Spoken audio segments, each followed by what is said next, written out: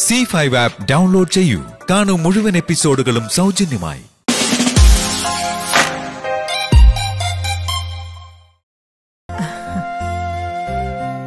മോള് പ്രസവിച്ചതറിഞ്ഞ് ബിബിന്റെ കൂട്ടുകാരനും ഭാര്യയും വന്നിരുന്നു. അവര് കൊണ്ടുവന്നതാ ഇത്. നിന്നെയും കുഞ്ഞിനെയും കാണാൻ കഴിയില്ലെന്ന് മനസ്സിലായപ്പോ ബിബിനെ ഏൽപ്പിച്ചിട്ട് പോയി.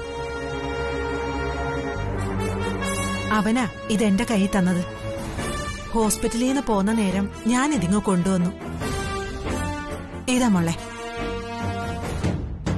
ഞാൻ അവിടെ ഉണ്ടായിരുന്നല്ലോ. ആരും വന്നതായിട്ട് ഞാൻ ഓർക്കുന്നില്ല. ലക്ഷ്മി സദാ നേരവും ലേബർ റൂമിന്റെ മുന്നിൽ തന്നെ ആയിരുന്നു. ഇടയ്ക്കിടയ്ക്ക് ആരെയും കാണാൻ പോകുന്നത് ഞാനും കാണുന്നുണ്ടായിരുന്നു. ഹോസ്പിറ്റലിൽ എന്റെ ആരും കിടപ്പൊന്നുമില്ല, കിടന്നോടാൻ വേണ്ടി. കിടപ്പ് രോഗി എന്തിനാ? പരിചയക്കാരുണ്ടായിരുന്നാ പോരെ. ലക്ഷ്മിക്കും ഉണ്ടല്ലോ പരിചയക്കാര്. വീട്ടില് വന്ന് പൊറുത്തവള്. അവളും ഡോക്ടറായിട്ട് അവിടെ ഇല്ലേ? അതെന്റെ കാര്യം. ഞാൻ എന്തായാലും ഒരു പെൺകൊച്ചിനെ കൊണ്ട് കിടത്തിയിട്ടേ വീട്ടിലേക്കൊന്നും ഓടിയിട്ടില്ല. പ്രസവം കഴിഞ്ഞ് ഞാൻ അവളെയും കുഞ്ഞിനെയും കൊണ്ടേ പോന്നിട്ടുള്ളൂ. ഇനി അതിനെപ്പറ്റി ഒരു വഴക്കൊന്നും വേണ്ട. ബിബിൻ ചേട്ടന്റെ ഫ്രണ്ട് കൊണ്ടുവന്നല്ലേ, അമ്മ അതങ്ങ് വാങ്ങിച്ചു വെച്ചേക്ക. ഓ, വൈഫ് ഡെലിവറി കഴിഞ്ഞ് കിടക്കയല്ലേ?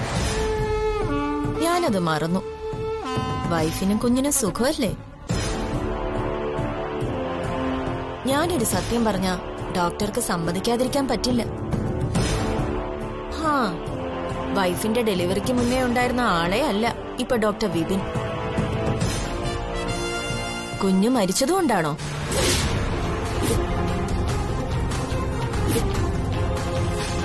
കുഞ്ഞു മരിച്ചു പോയെന്നോ? എന്താ അസംബന്ധോ താനീ പറയുന്നത്? ഒരു ഡോക്ടറാണെന്നുള്ള നില പോലെ നീലിമ മറന്നുപോയി.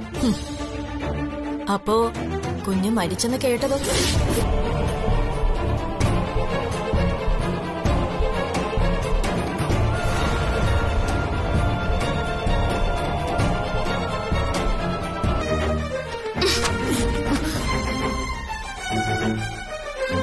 നിങ്ങൾ എന്താ വിചാരിച്ചത്? ഞാനൊരു മണ്ടിയാണെന്നോ? ഇതൊക്കെ കവറിൽ വെച്ച് പൊതിഞ്ഞെട്ടി തന്നാ ഞാനിങ്ങ് വിശ്വസിച്ചു പോകുന്നോ? നിങ്ങളോട് ഞാൻ എത്ര വട്ടം പറഞ്ഞതാ എന്റെ കുഞ്ഞിന്റെ പിന്നാലെ നടക്കരുതെന്ന്? നിങ്ങൾക്ക് ഇതൊക്കെ ഇട്ട് അണിയിച്ചൊരുക്കാൻ കുഞ്ഞില്ലെങ്കിലേ കത്തിച്ചു കളഞ്ഞേക്കണം. ഇതെല്ലാം മരിച്ചുപോയ കുഞ്ഞിന്റെ കൂടെ പോവേണ്ടതാ.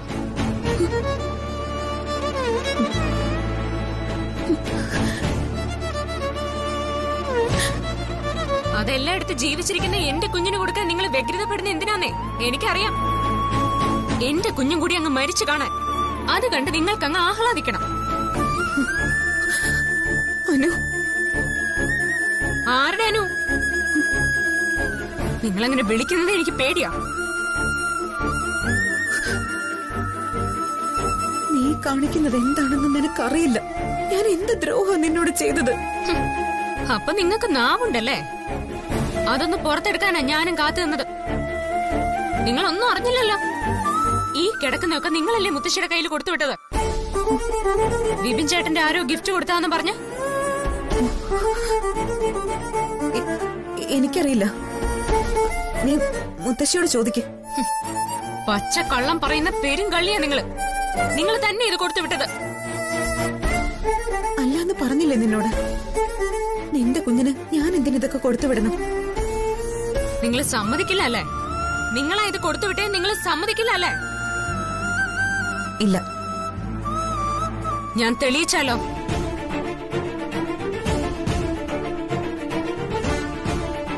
ഇത് നിങ്ങളുടെ കമ്മലല്ലേ?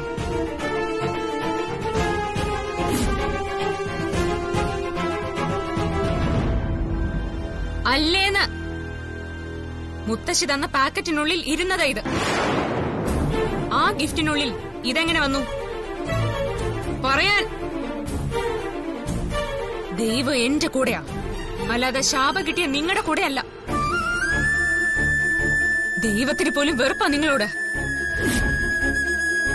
ഞാനിതൊക്കെ കാണാതെ പോയെങ്കിലേ മരിച്ച് മണ്ണടിഞ്ഞു പോയ കുഞ്ഞിന് വേണ്ടി കരുതി വെച്ചതൊക്കെ ഞാൻ എന്റെ കുഞ്ഞിനെ അണിയിച്ചേനെ. അവരുടെ ഒരു കമ്മല്. ഒരു കാര്യം ഞാൻ പറഞ്ഞേക്കാം. ആ സ്ത്രീക്ക് വേണ്ടി ആരെങ്കിലും എന്നെ കബളിപ്പിക്കാൻ നോക്കിയാ പിന്നെ ഈ വീട്ടിനകത്ത് ഞാൻ നിൽക്കില്ല. ആ സ്ത്രീയുടെ ദൃഷ്ടിദോഷം തട്ടാതിരിക്കാൻ ഞാൻ എന്റെ കുഞ്ഞിനെ കൊണ്ടങ്ങ് പോവും.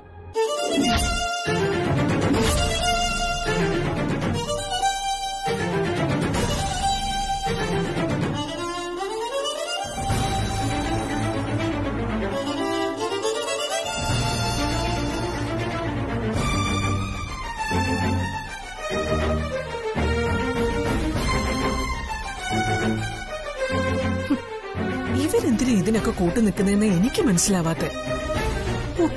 സംഗീത കുറച്ചു ദിവസം പുറത്തിറക്കരുതെന്ന് അറിയാഞ്ഞിട്ടാണോ?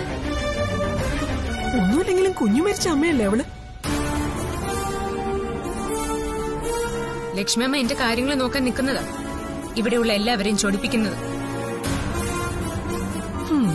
ഞാനിവിടെ ഇല്ലായിരുന്നെങ്കിൽ കാണായിരുന്നു. സാവിത്രി, നിന്റെ കുഞ്ഞിനെ എടുത്ത് സംഗീതയുടെ കൈ കൊടുത്തേനെ. അവരെന്ത് ചെയ്താലും നിന്റെ ഭർത്താവിന് അതാ ന്യായം. ഉള്ളി ചെന്നിരിക്കുന്നതേ സംഗീത കൊടുത്ത കൈവശമാ.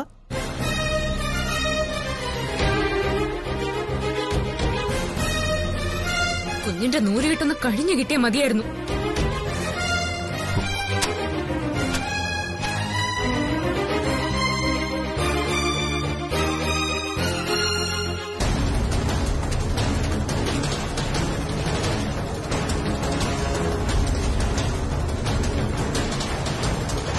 ഞാൻ ലേബർ റൂമിലായിരുന്നപ്പോ വിപിൻ ചേട്ടന്റെ ഒരു ഫ്രണ്ട് കുഞ്ഞിന് വേണ്ടിയുള്ള ഗിഫ്റ്റ് ആയിട്ട് വന്നിരുന്നു. എനിക്കറിയില്ല.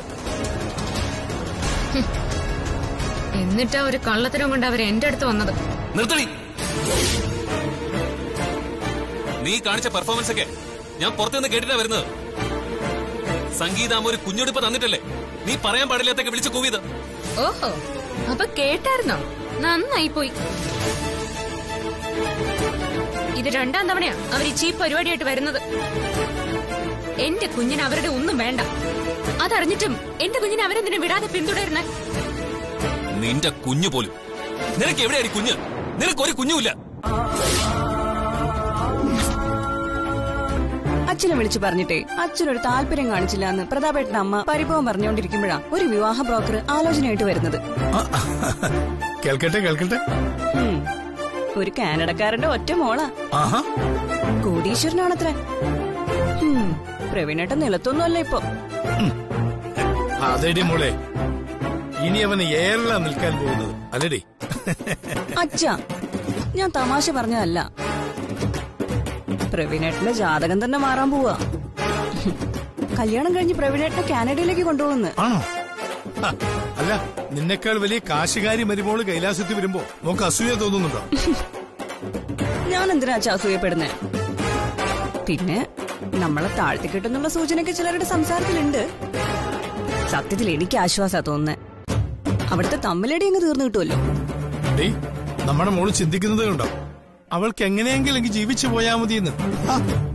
എന്തിനാ അവളെ മറിക്കുന്നേ? അവളോടങ്ങ് പറഞ്ഞൂടെ? എന്താ അമ്മേ? മോളെ, ആ കല്യാണത്തിന് പിന്നില് കളിക്കുന്നത് നിന്റെ അച്ഛനാ. ആ അച്ഛനും മോളും ആരാന്നറിയാമോ? റാന്നിയില് നമ്മുടെ കമ്പനിയിൽ ജോലി ചെയ്തിരുന്ന പീതാംബരനും അയാളുടെ മകളും അശ്വതിയാ. ആര്?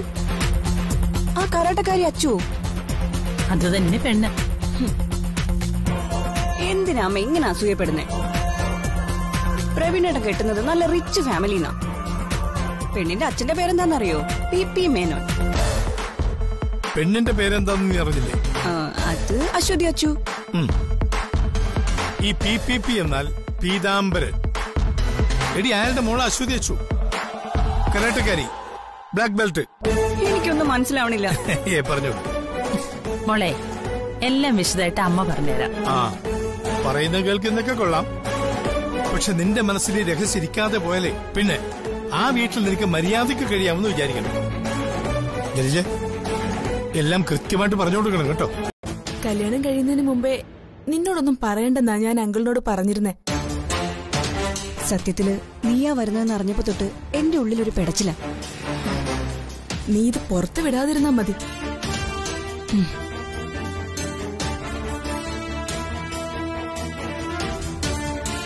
അതിരിക്കട്ടെ, ഈ പ്രവീൺ ആളെങ്ങനെയാ? അവിടെ പ്രശ്നങ്ങളൊക്കെ തുടങ്ങി വെക്കുന്നത് പ്രവീണേട്ടന. മിക്ക ദിവസങ്ങളും തമ്മിത്തല്ല. അങ്ങോട്ടും ഇങ്ങോട്ടും അടിച്ച് തല വരെ പൊട്ടിച്ചിട്ടുണ്ട്. അച്ഛനെയും പേടിയില്ലേ? അവർക്കാരെയും പേടിയില്ല. അച്ഛൻ താടിക്ക് കൈ കൊടുത്തിരിക്കും, അമ്മ കരയും. രണ്ടിലൊരാള് ചാവുന്നാവുമ്പം അച്ഛൻ എണീറ്റ് വരും. ഒരുമയുള്ള സഹോദരങ്ങൾ തന്നെയാ. നീ വിചാരിച്ച പോലൊന്നും അവര് നന്നാവില്ല. നിന്റെ ജീവിതം കൂടെ പാഴായി പോകുന്നു മാത്രം. അങ്കിളിന് വാക്കു കൊടുത്ത സ്ഥിതിക്ക് ഞാൻ ഇനി എന്തായാലും പിന്നോട്ടില്ല. അവിടെ കേറിപ്പറ്റാൻ തന്നെ എന്റെ തീരുമാനം. ഈ പ്രവീണേട്ടൻ അടങ്ങിയിരുന്നെങ്കിൽ പ്രതാപേട്ടൻ ഈ വഴക്കിനൊന്നും പോവില്ലായിരുന്നു. എന്തേലും ഒരു കാര്യം ഉണ്ടാക്കി പ്രവീണേട്ടൻ വരും. എന്നെയാ അതിനിരയാക്കുന്നത്. ഞാനും പ്രവീണേട്ടനും തമ്മിൽ ബന്ധമുണ്ടെന്ന് വരെ വരുത്തി തീർക്കും. പ്രതാപേട്ടൻ അതറിഞ്ഞു വന്നു എന്നെ എടുത്തിട്ട് തല്ലും. അത് ഞാൻ നിർത്തിത്തരാം. പ്രവീൺ ചേർന്ന് കൊണ്ട് നിന്നോട് ഞാൻ മാപ്പ് പറയിപ്പിക്കും. അത് നടന്നു തന്നെ. നീ കണ്ടോ? അല്ല, ഈ പ്രതാപേട്ടൻ ആളെങ്ങനെയാ? വേറെ സ്ത്രീകളുമായിട്ട് കണക്ഷൻ ഉണ്ടോ? അയ്യോ, അതിലൊക്കെ നീറ്റാ പ്രതാപേട്ടൻ. മറ്റു സ്ത്രീകളുമായിട്ട് ഒരു ബന്ധം പ്രതാപേട്ടനില്ല. ഉണ്ടെന്ന് ഞാൻ തെളിയിച്ചു തന്നാലോ? ദേ അച്ചു, ഇങ്ങനെയൊന്നും പറയരുത്. പ്രതാപേട്ടൻ എനിക്ക് നല്ല വിശ്വാസമാണ്. കുറച്ച് ദേഷ്യക്കാരനാണെന്നേ ഉള്ളൂ. ശരി, ഞാൻ തർക്കിക്കുന്നില്ല. നിന്റെ പ്രതാപേട്ടൻ നല്ലവൻ തന്നെയാ. പിന്നെ ഈ വഴി പ്രവീണേട്ടൻ എപ്പോഴും പോവാറുള്ളതാ. നമ്മളിങ്ങനെ കണ്ട പ്രശ്നമാണ്. എന്തേലും പറയാനുണ്ടെങ്കിൽ അച്ചു ഫോണിൽ വിളിച്ചാ മതി. നമ്മളിങ്ങനെ നേരിട്ട് കാണുന്നത് ആപത്താ. പിന്നെ ഒന്നുകൂടെ നന്നായി ആലോചിച്ചിട്ട് മതി കേട്ടോ. പ്രവീണേട്ടന്റെ സ്വഭാവം നന്നായിട്ട് അറിയാവുന്നോണ്ടാ പറയുന്നേ. ഈ ആലോചന വന്നതിന് ശേഷം ആള് നിലത്തൊന്നുമല്ല. എന്റെ സ്വഭാവത്തിന് പറ്റിയത് പ്രവീണേട്ടൻ തന്നെയാ. പിന്നെ ഞാനെന്തിനു വേണ്ടെന്ന് വെക്കണം? നൂലുകെട്ടും ചോറൂണും മാത്രമല്ല, അവളൊരു പെണ്ണാവുന്നത് കല്യാണം, പ്രസവം, അങ്ങനെയല്ല.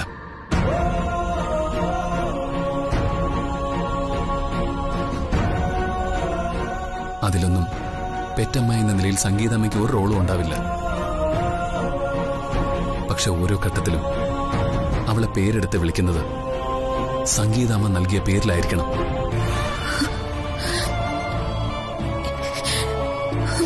സംഗീതാമ്മ സ്വന്തം മോൾക്കിടാൻ ഒരു പേര് കണ്ടെത്തി തരണം. അതായിരിക്കും അവളുടെ എക്കാലത്തെയും പേര്.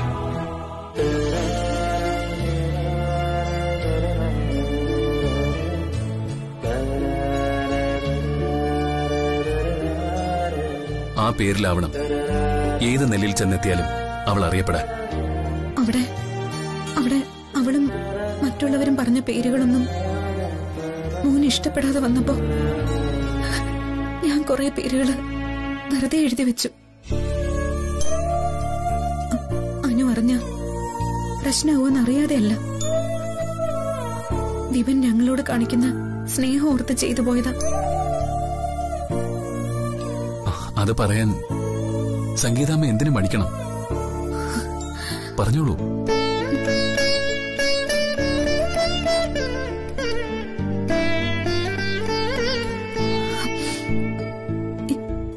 കുറെ പേരുകൾ എഴുതിയതാ. അതിൽ നിന്ന് ഒരെണ്ണം നല്ലതെന്ന് തോന്നിയത് ഇതാ. ദിവന് സന്തോഷമാണെങ്കിൽ മാത്രം സ്വീകരിച്ചാൽ മതി. എനിക്ക് ഒരു വിഷമവും. സംഗീതാമ്മ ഏത് പേര് പറഞ്ഞാലും അത് തന്നെ അവളുടെ പേര്.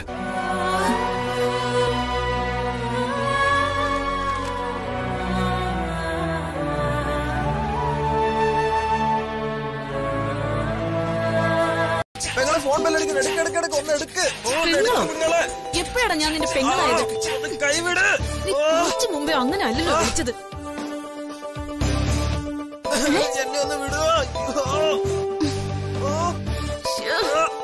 നിനക്കുള്ള ഡോസ് തീർന്നിട്ടില്ലടാ. മിണ്ടാതെ അടങ്ങി നിൽക്കാം. ഹലോ പ്രവീണേട്ടാ. അച്ചുമ്മ എവിടെയാ? വീട്ടിലാ? ഞാൻ ഡാൻസ് ക്ലാസ്സിലെ പ്രവീണേട്ടാ. ഡാൻസ് പഠിപ്പിക്കുവോ? മിണ്ടാതെ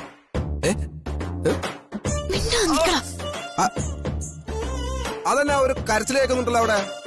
അതെ, അതൊരു കുട്ടി സ്റ്റെപ്പ് തെറ്റിച്ചതാ പ്രവീണേട്ടാ. എത്ര പറഞ്ഞാലും അനുസരിക്കില്ല. തെറ്റ് തിരുത്തണ്ട പ്രവീണേട്ടാ. പിന്നെ വേണം വേണം. ഇനി ആ കുട്ടി ഒരിക്കലും സ്റ്റെപ്പ് തെറ്റിക്കില്ല. അതെനിക്ക് ഉറപ്പല്ലേ. ആ പിന്നെ അങ്കിള് കൊടുത്തയച്ച സൺഗ്ലാസ് കിട്ടി. ആ വില അറിഞ്ഞപ്പോ ഇവിടെയുള്ളവർ ശരിക്കും ഞെട്ടി. പ്രത്യേകിച്ച് ആ പാരപ്രതാപൻ, അവനെ കണ്ണു തള്ളിയിരിക്കുവാ. അച്ഛൻ എന്നോടൊന്നും പറഞ്ഞില്ല.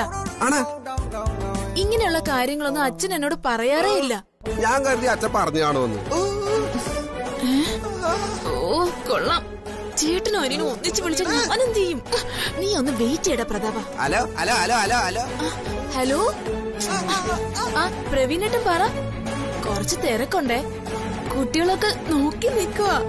എനിക്കാണെങ്കി നാണവും വരുന്നുണ്ട്. എനിക്കും. പ്രവീണേട്ടൻ സംസാരിക്കുന്നതൊക്കെ ഇവർക്ക് അറിയാം. എനിക്ക് അച്ഛമ്മേനെ കാണണം തോന്നുവാ. അതിപ്പോ തന്നെ വേണോ പ്രവീണേട്ടാ? തനിച്ച് പുറത്തു പോയിട്ട് എനിക്ക് ശീലമില്ല. എനിക്ക് ഒരുപാട് കാര്യങ്ങളൊക്കെ സംസാരിക്കാനുണ്ട്. വിവാഹം ഉറപ്പിച്ച നിലക്ക് നമുക്കാരെ പേടിക്കണ്ടല്ലോ. ആ പിന്നെ കാനഡയിലൊക്കെ ജീവിച്ച അങ്കിളിന് നമ്മൾ തമ്മിൽ നേരിൽ കാണുന്നതിനൊന്നും ഒന്നും തോന്നില്ല. എന്റെ ഭാഗ്യമാണ് ഇങ്ങനെ ഒരു അങ്കിളിനെ കിട്ടിയത്. എന്റെ മുത്താണ് അങ്കിൾ. അച്ഛമ്മ എന്താന്നും മിണ്ടാത്തത്? ഞാനേ വൈകിട്ട് വരാമേ പ്രവീണേട്ടാ. ഇപ്പൊ ക്ലാസ് എടുക്കട്ടെ. ഓ ദൈവം, എന്തൊരു കൊടി അപരാധം നന്ദേണ്ണി ചെയ്യാൻ പോകുന്നത്. ജീവിച്ചിരിക്കുന്ന കുഞ്ഞിന്റെ ആത്മശാന്തിക്ക് വേണ്ടി ബലികർമ്മം ചെയ്യാനോ? എന്റെ പൊന്നുമോള,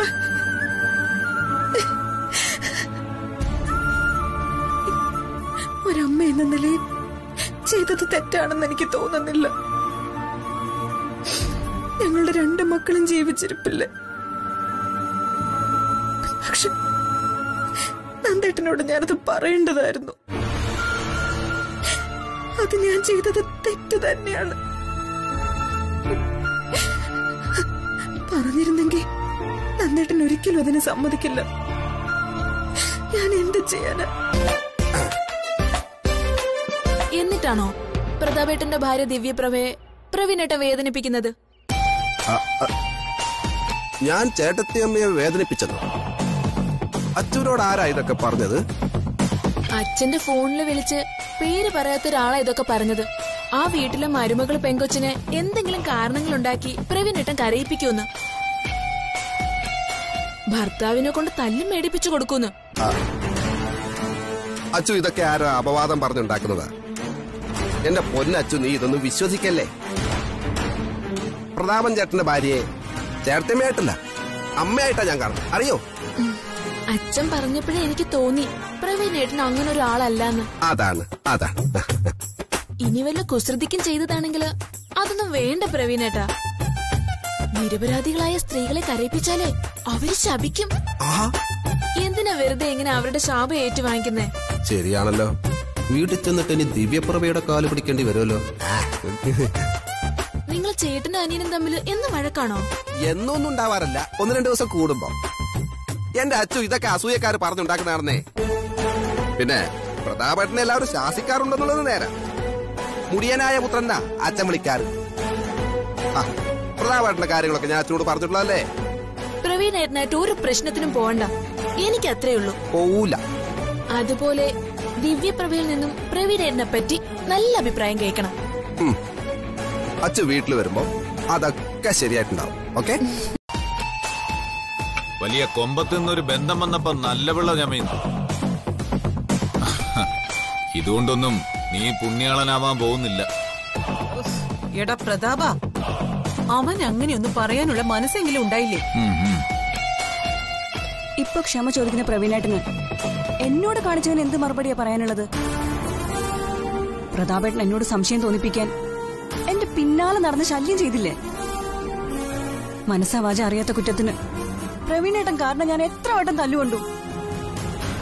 ഇപ്പൊ പറഞ്ഞതിൽ ആത്മാർത്ഥത ഉണ്ടെങ്കിൽ ഞാൻ നിരപരാധിയാണെന്ന് എല്ലാവരുടെയും മുന്നിൽ വെച്ച് പ്രവീണേട്ടൻ പറയണം. എന്റെ ഭർത്താവിൽ നിന്നും ഒരു ഭാര്യം കേൾക്കാൻ പാടില്ലാത്തതൊക്കെ പ്രവീണേട്ടൻ കാരണം ഞാൻ കേട്ടു.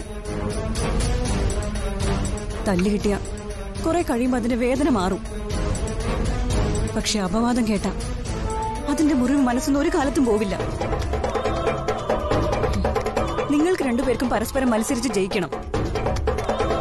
അതിന് പ്രവീണേട്ടൻ കരുവാക്കിയത് എന്നെയാ. എന്റെ കണ്ണീരിന് മാത്രം ആരും വില കാണില്ലല്ലോ. ഇതൊക്കെ പറയാൻ ഒരു അവസരം കിട്ടുമെന്ന് ഞാൻ കരുതിയതല്ല. ദയവായിട്ടിപ്പോ അതിന് കഴിഞ്ഞു. നിനക്കിപ്പോ എന്ത് പറയാനുണ്ടടാ?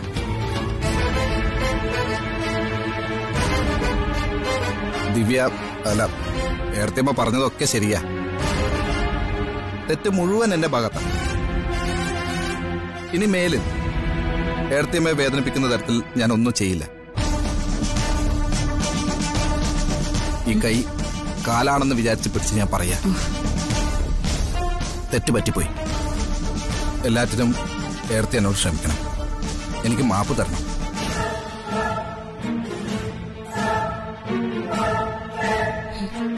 പ്രതാപേട്ടന് ഇപ്പൊ മനസ്സിലായല്ലോ ഞാൻ ചതച്ചിട്ടില്ലാന്ന്. ഇവന്റെ അഭിനയം ആര് വിശ്വസിക്കാനാടി? കല്യാണം വന്നപ്പം നിനക്ക് ഞങ്ങളെയൊക്കെ വേണം അല്ലടാ? അതല്ലേ നീ കുടുംബത്തിലെ സൽപുത്രനാവാൻ നോക്കുന്നേ. എനിക്ക് കാണേണ്ടതേ നിന്റെ ആ പഴയ മുഖം.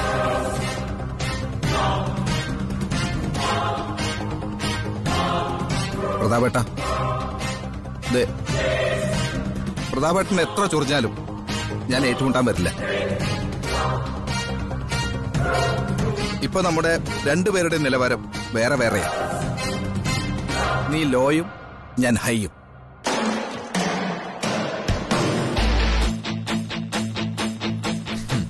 കാണാടാ, നീ ചേറിലേ കിടക്കൂ. കിടത്തും നിന്നെ ഞാൻ. ഒരു കുഞ്ഞുകൂടി നിങ്ങൾക്ക് പിറക്കാതിരിക്കില്ലല്ലോ. പിന്നെ വിശേഷങ്ങൾ ചോദിച്ചറിയാൻ വേണ്ടി മാത്രമല്ല വിപിനെ കാണണമെന്ന് പറഞ്ഞത്. ഇത് വിപിന്റെ കയ്യിൽ നേരിട്ട് തരണമെന്നാണ് സിദ്ധു ആഗ്രഹിച്ചത്. ആ നിയോഗം ഇപ്പൊ എനിക്കായി. എന്താ മാഡം? സിദ്ധുവിന്റെ അവിടുത്തെ ജീവിതം കൂടുതൽ തിരക്കുകളിലേക്ക് പോവുകയാണ്. ഫ്ലോറിഡയിൽ ഒരു പുതിയ ഹോസ്പിറ്റൽ തുടങ്ങാനുള്ള സിദ്ധുവിന്റെ ആഗ്രഹം സഫലമാകാൻ പോകുന്നു. അതിനുവേണ്ടിയുള്ള വലിയ പരിശ്രമത്തിലായിരുന്നു ഞങ്ങള്. എന്തായാലും ഈ വരുന്ന ഡിസംബറിൽ ഹോസ്പിറ്റൽ ഓപ്പൺ ആവും. പിന്നെ ഞങ്ങൾ ഈ സമയം വന്നത് മറ്റൊരു കാര്യത്തിനു കൂടി വേണ്ടിയാ. ഈ ഹോസ്പിറ്റലിന്റെ ചുമതല വിശ്വാസമുള്ള ഒരാളെ ഏൽപ്പിക്കാൻ കൂടി. സിദ്ധുവിന്റെ ഒരു കസിനായിരുന്നു മനസ്സിൽ. പക്ഷേ ഇപ്പൊ ഞങ്ങളുടെ മനസ്സിലുള്ളത് മറ്റാരുമല്ല, doctor Vipin Vallabhan. Madam.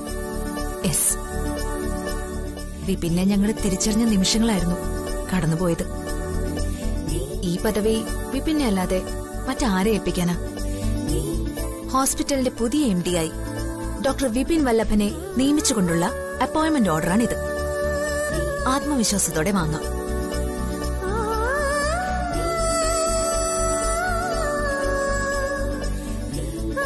Thank you ma'am. Best wishes. പിന്നെ ഇത് വിപിൻ സംഗീതയെ ഏൽപ്പിക്കണം. എനിക്കിത് ചെയ്യണമെന്ന് തോന്നി. സിദ്ധുവിന് എതിർപ്പുണ്ടായിരുന്നു.